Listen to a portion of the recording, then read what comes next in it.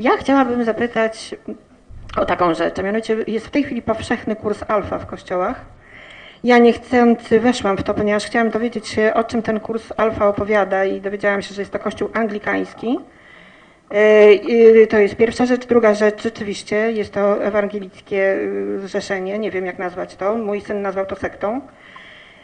I chciałabym dowiedzieć się, jak walczyć z tym, bo tam rzeczywiście uczą, że my nie musimy się zbawiać, bo jesteśmy już zbawieni przez Jezusa, nie musimy się o to modlić.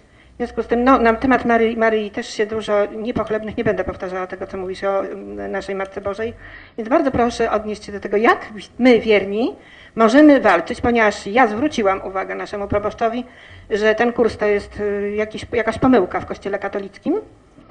Bardzo długo się z tym wił, aż w końcu pod naciskiem, no nie tylko mnie, powiedział, bo tak musiałem. Bracia i siostry, niestety jest ideolodzy, którzy niszczą Kościół, jest apostolowie, tak w nawiasach mówiąc, diabła, którzy to robią z premedytacją.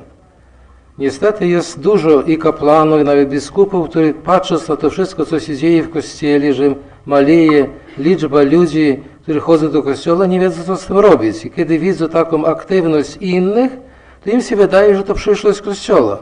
A to nie jest prawdą. To jest takie omamienie prawdziwego Kościoła katolickiego i robienie jego takim protestanckim, takim ni psem, ni wydrą, ni rybą, ni mięsem.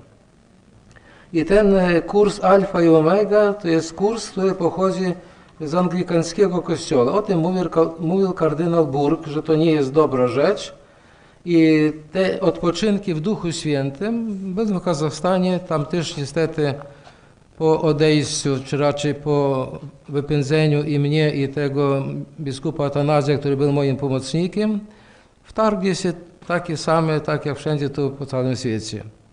I jeden seminarzysta, na niego wkładali ręki i modlili się. On biedny zaczął płakać, mężczyzna zaczął płakać, coś się tam trzęsie w jego duszy.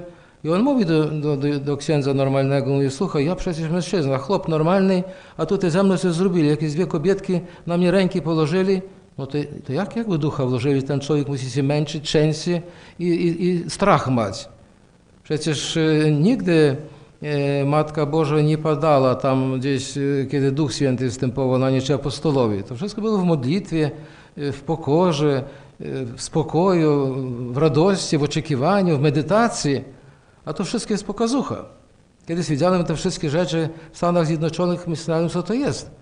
Kiedyś byłem małym dzieckiem na Ukrainie, mówili, zielonoświątkowcy to tak nazywali ich trasuny. Oni się często padają, wrzeszczą, krzyczą, ale jak dziecko nie rozumiałem, o co chodzi. A teraz, kiedy to widziałem tam na różnych wideo, no to po prostu straszna rzecz.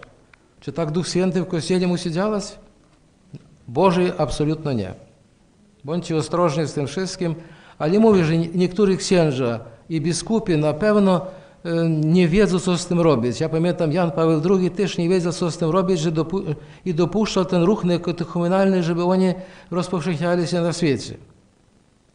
No dopuszczał, bo nie wiedział, co robić. Widział jaka problema jest w Kościele chodzenia ludzi do Kościoła. A to się rozwijało bardzo prędko. A te wszystkie ruchy, nowe ruchy, które w Kościele jest, one idą od tych charyzmatycznych, pentekostalnych ruchów. Niestety. Ten chrzest w Duchu Świętym otrzymany jest od zielonoświątkowców. Nie od Kościoła katolickiego, od zielonoświątkowców. A jeżeli tych zielonoświątkowców założył były mason, a byłych masonów nie było. Były mason tylko po śmierci już byli. A przy życiu to działa. Tak to trzeba być ostrożnym z tym wszystkim i nie wdawać się w euforię, tam tak dobrze, alleluja, wszystkie takie padamy, cieszymy się. To nie jest droga zbawienia.